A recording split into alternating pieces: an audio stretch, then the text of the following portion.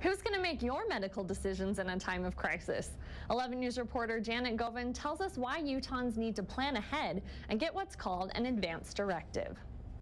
In a state where emergency preparedness and planning is important, not enough people plan for the situations when they can't make their own medical choices. Instead of a time when you need healing and you need people and families to be together, they're torn apart because it's such an important decision and they're not sure what that person wants.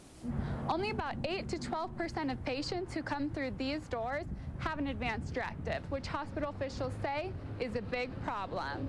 Anyone who is 18 has a right to an advance directive, but most don't take advantage of this privilege until much later in life.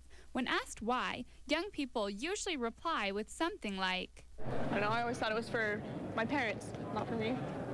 I've never really thought about it before, probably because I don't think about death very often. I've never even heard of it.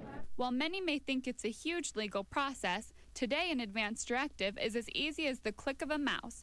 All you need is a roommate or friend to witness it. You know, I think it is important for young adults to start thinking about an advance directive and get those completed. In Provo, Janet Govan, 11 News. To start an advance directive, click on Janet's story at 11news.byu.edu. Grab a friend and fill out the proper document.